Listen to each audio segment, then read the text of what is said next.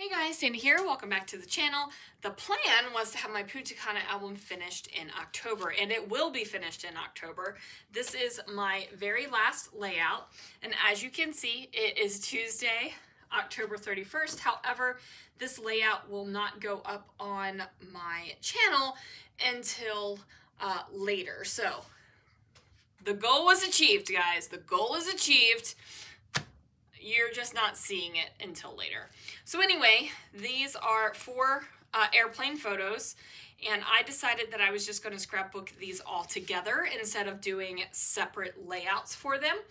And I am using day 22 of Christy's Beautiful Life's 30 Days of Sketches. This is by Jackie Cassiani. I hope I said that right.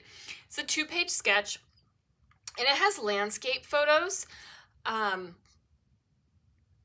And mine are portrait. So I don't know if I'm going to just turn the photos, or I don't know if I'm going to turn the sketch. I haven't figured that out yet. But I have my stencil, my photos, and papers that I want to use. So let's see what I can do. All right, guys, so originally this layout was supposed to go up on Saturday, because I have my projects for Whiny Wednesday, and I also have my Thursday project and my Mixed Media Mayhem project all ready to go. But instead of this happening on Saturday, I'm going to film the layout that I was going to do live today for Whiny Wednesday. So I left work today with an absolute monster headache, and I took some painkillers, and it's just still not completely gone, and I just don't have it in me to go live today. So that's where we are. So I am doing a 2-page layout. I am going to have a white background, and I've pulled out the papers that I had originally pulled for this layout. This paper is from, what was that collection called, you guys? Fifth of Monaco, I think. And I'm going to go ahead and trim the paper to basically be a humper border. You guys know I love me a good humper border. I'm going to do that on two different pieces, so it spans the entire 12 by 24 canvas. Now, I will tell you that I am kind of following the sketch, but kind of not. I am doing the big bars of paper that are there, but I kind of do my own thing after I get the bars of paper down and just, you know, do my own thing, because that is what I do, and that is what I hope I have encouraged some of you guys to do, is to do your own thing and not just do what everybody else is doing. Unless you love what everybody else is doing, then do that. But, you know, don't think you have to follow a certain way or do a sketch a certain way or use a certain product. My whole mission is to encourage you to scrapbook in a way that is true to you. That's very important to me. And I hope that that comes across when you guys are seeing these things. Now, I will also tell you guys that tomorrow starts the series Thankful Thursday. So me and a couple of scrapbooking friends will be scrapbooking on Thursdays throughout November, all the things that we are thankful for. So it might be you're scrapbooking a specific thing that you're thankful for. It could be you're scrapbooking something and you just happen to be thankful for it. It is going to be a variety of different things. I don't feel like I have the right to tell anyone how to be thankful. So it's however they kind of want to share it. So that will happen tomorrow. Now, tomorrow is also holiday launch day at work, so that is going to be an exciting time. Now I did take the Up, Up, and Away stencil from Scrapping Reflections, and I just made sure to get some of those airplanes in the lower section, just so my weight paper wasn't naked down here. It wasn't done in such a way from a design standpoint that I had a specific vision in mind for it. Like I wasn't thinking, oh yeah, my airplanes are gonna go here. This was literally just I need something in the background so that this big expanse of paper down here isn't some big solid white thing. And plus, since I'm scrapbooking about airplanes, it totally made sense to do it. So I've got that matte print paper across the top, and then I'm going to go ahead and do that green humper border down here at the bottom. Now the one is definitely thicker than the other, and that is okay because I am going to cover up that awkward gap. So I have this herringbone wood grain paper, and I'm going to place that across the top, and it still does not cover up all of the awkward gap right there. So I'm going to layer up some other things as well. Now I hope you can see from the sketch where these big, long, horizontal blocks are coming from, and I am going to put down some washi tape, and this is some MAP washi tape. It is in a khaki color, so it's definitely going to go with the rest of the layout. We're just going to wrap that around the edge, and then I decide that I'm going to put yet another layer of washi tape on this layout, because why not, right? If I'm going with the big layers, I might as well just really go with the big layers. So go ahead and get that down, and I'm going to wrap that washi tape around as well. And now I've got my background. So as you can see, not a lot of those airplanes that I stenciled through the stencil are showing, but it's a good enough amount. So just so that this bottom portion right here is not going to be this big white expansive space. I'm also going to grab another washi tape. This is a Scotch tape that has some diagonal lines on it, and I'm going to place that across the top because I really felt like there needed to be something decorative here at the top. I was toying around with the idea of doing that glitter ribbon again, because that glitter ribbon is absolutely gorgeous, and it is throughout the Punta Cana albums. But ultimately I decided to stick with this color.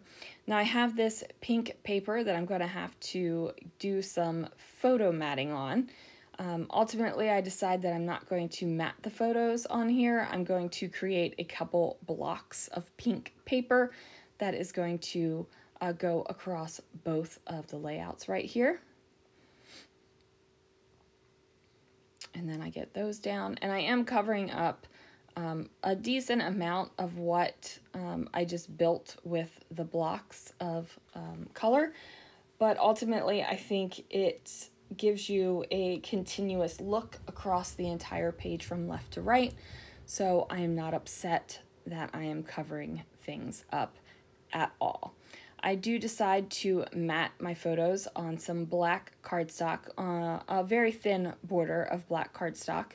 What that's going to do is just keep my photos kind of together and bring your eye to them a little bit better than leaving them unmatted. And then I'm going to leave a little gap of color on the edge. So I'm not going to butt these photos all the way up to the edge of the layout. I am going to leave that little gap of color. So even though this is a continuous from left to right layout, there is a gap so that you can see that these are two different pages, which I don't even know why I was worried about that, because these are going in a 3-ring album, and of course the page protectors keep the pages separated anyway, unless you tape or sew or something your 2 page protectors together, which I'm not bothering with. I don't think it is necessary. So I've got product. Now I don't have a lot of product left from this kit. I will say from the original kit I have had to add more and more product. My original kit was super tiny, and I just needed more stuff to scrapbook with, right? So I am choosing what I want to do right now, and I'm going to use a combination of these Simple Stories foam stickers and also these puffy stickers from Rosie's Studio. Now I did cut off the Y off of beachy so that the word is just beach right now. But then I'm going to go ahead and add in these stickers. Now I did put that arrow there originally, but I end up pulling that off, and I don't think the arrow goes back on this layout after I get the rest down. So now I am looking at my letter stickers and trying to figure out what words I can spell within this package of letter stickers.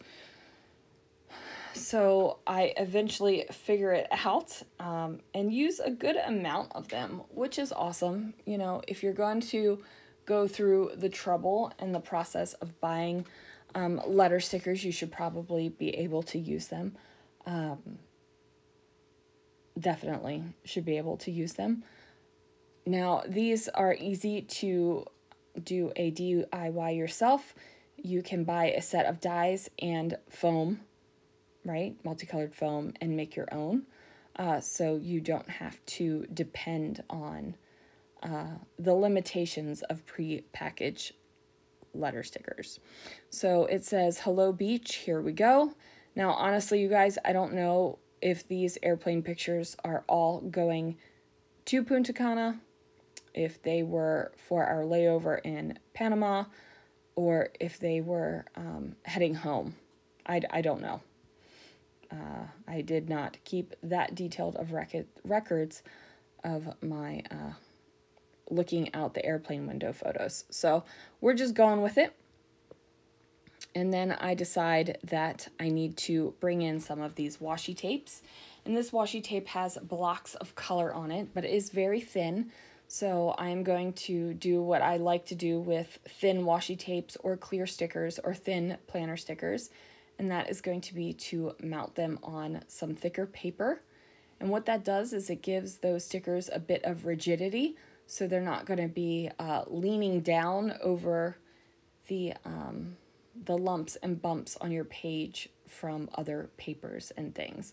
So I go ahead and get those down, and I love the little bit of color.